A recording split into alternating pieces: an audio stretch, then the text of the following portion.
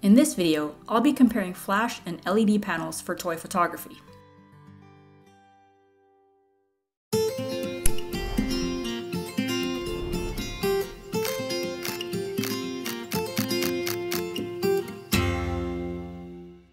Okay, so flash. A lot of people get intimidated by this, so let's jump right in and defang this beast. So the back of this flash looks complicated, but you'll only be dealing with changing the intensity for the most part. Let's turn this thing on so I can show you.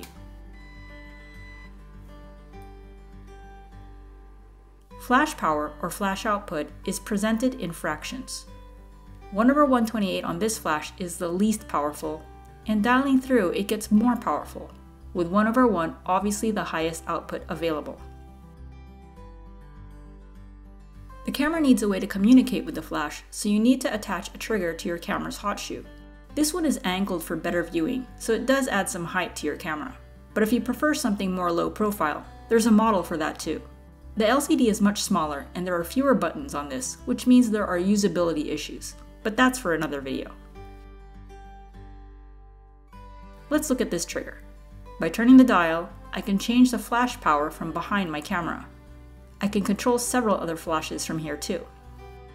I know there are a lot of buttons here, but for this beginner video, we're just going to use the trigger to adjust flash power and fire the flash. Another neat thing about a flash is that you can rotate and tilt the flash head. That makes it much easier to change the direction of the light.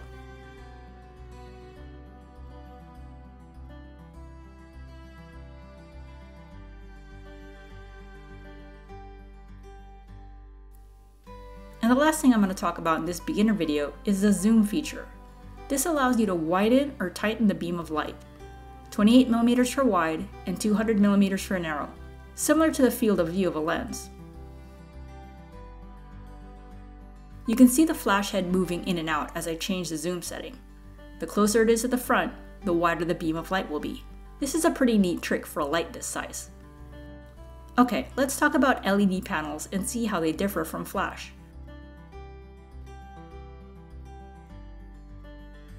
The back of this light source is much less complicated.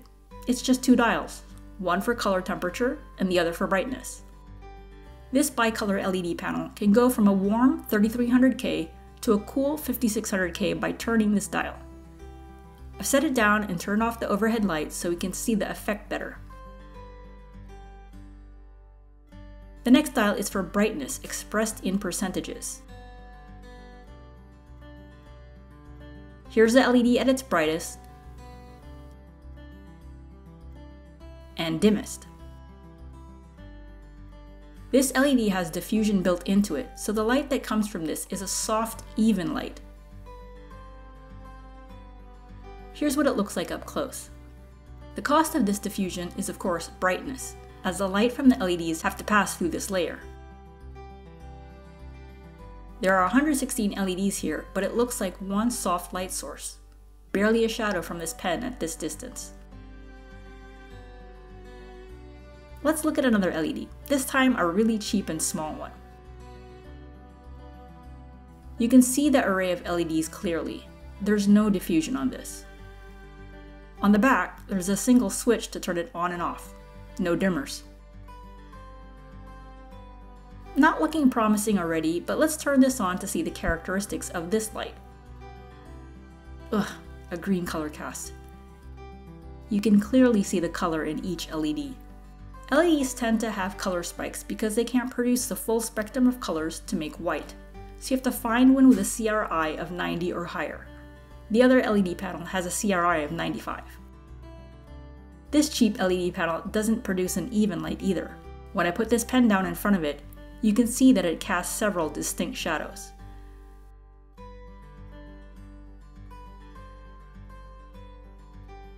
Okay, let's put these lights to the test. To get a similar quality of light, I put a small softbox about the size of the LED panel on the flash to make it a soft light source.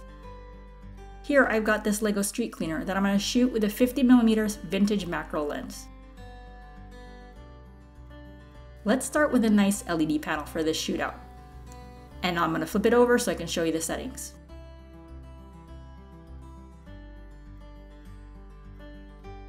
Let's switch that on and put that camera left at an angle. That's looking good. Notice how close the LED is to the street cleaner. It's about the length of a pen.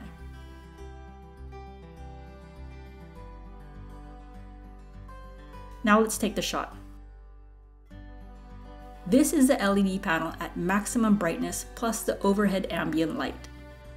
I've got a much larger LED panel up here to light this video, so let's turn that off.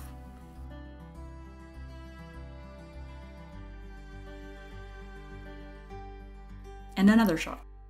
Here's just the light from the LED panel. Next, let's try the shot using the flash with a small softbox on it. It's at its lowest power setting of 1/128, and it's gonna lose some light because of the softbox too. Let's put the softbox right where the LED panel was.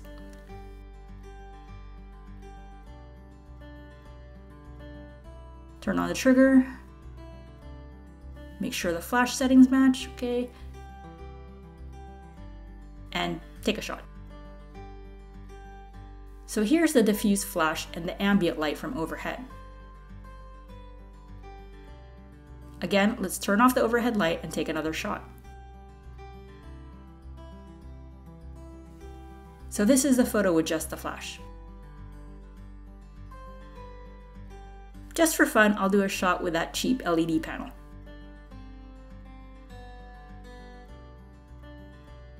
Oh god, look at that. Green and hard shadows. Oof.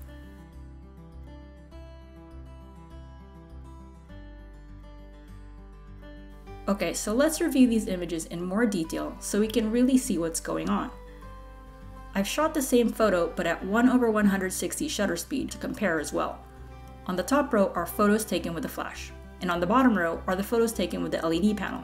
The first two photos on the left were shot at 1/50 shutter speed and the overhead light turned on, so basically two light sources. These two exposures look really similar.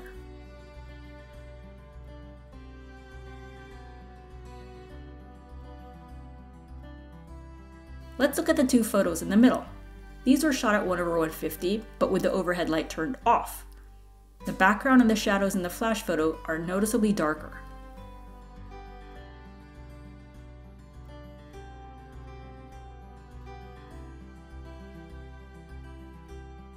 And now let's look at the last pair of photos on the right. These were taken at a higher shutter speed of 1/160 with the overhead light still turned off. The photo taken with the LED panel is significantly darker. It just isn't powerful enough to handle high shutter speeds. So what does that mean? Let's have a look at capturing falling rain. A shutter speed of 1/160 and the flash at its lowest power is enough to freeze the droplets in place in this photo.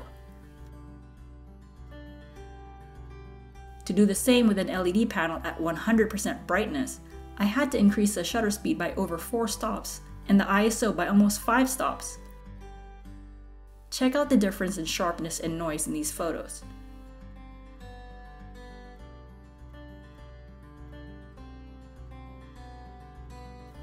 The LED panel is not bright, but let's meter for thoroughness. I've got my light meter and I'm going to measure the light from here to the minifig. I'm just measuring the LED panel.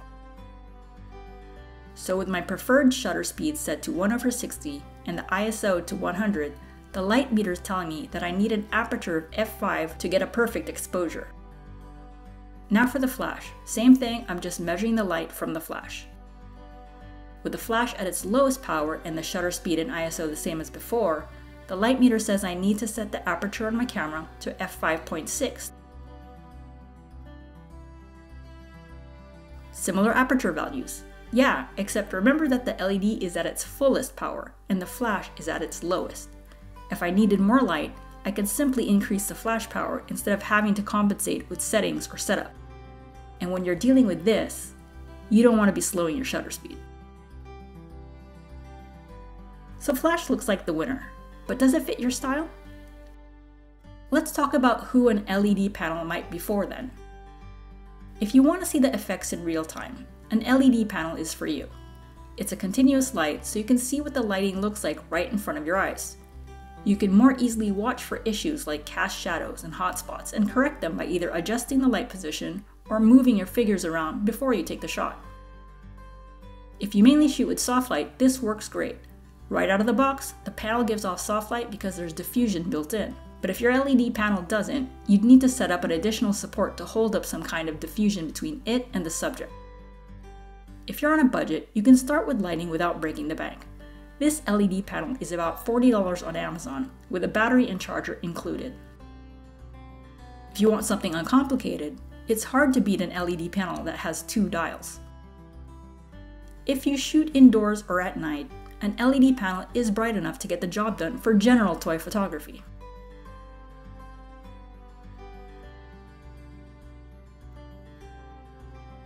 So now flash. If you like to freeze particles like dust in the air or catch a splash of water, a flash can easily do that because it's so powerful. If you want the cleanest, sharpest image possible, using flash means you don't have to bump up your ISO to get a good exposure, and its action freezing light also prevents blur. If you want to change the shape, spread, quality, or color of the light, a range of different kinds of light modifiers from snoots to grids to gels are readily available for every budget. The softbox I used to create a soft light in this video is like $10. If you want to be able to turn individual flashes on and off or adjust flash output levels remotely, you can do that from behind the camera with the trigger. So you can take a shot, review the photo, and change the brightness of a flash, for example. The trigger is an additional cost at around $40 to $70 depending on the model. If you want to be able to have different exposures for your background and subject, a manual flash is the answer. Shutter speed doesn't affect flash exposure, so that opens up a lot of creative opportunities. So those are the main reasons why you'd want one light over another. There are limitations and trade-offs, whatever kind of light you use, flash or LED panel. You just need to understand the tools and use the right one for the job. The bottom line is, the lighting should fit your vision rather than your vision having to fit your lighting.